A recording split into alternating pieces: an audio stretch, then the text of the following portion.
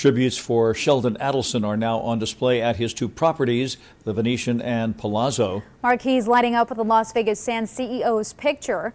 Adelson passed away from complications with cancer. The 87-year-old helped transform Las Vegas into a world-class destination. Part of the billionaire's wealth was built through casinos right here in the Valley, and Adelson grew up poor in Boston and was the son of European immigrants. We slept in a bedroom that only could hold one bed, and that was for my parents, and the 4 children slept on the floor. Now, that's the way we started out, but my parents, I felt myself very rich, because when I look back at it and think what my parents gave to me, they gave me values.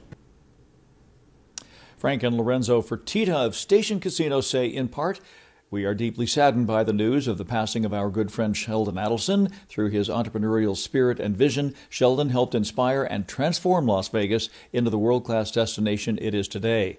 Adelson was a board of directors member of the Republican Jewish Coalition. Leaders at that organization say, in part, "We have lost one of the most consequential figures in American Jewish history, an American patriot, a dedicated defender of Israel, an extraordinary philanthropist, and a dear mentor and friend."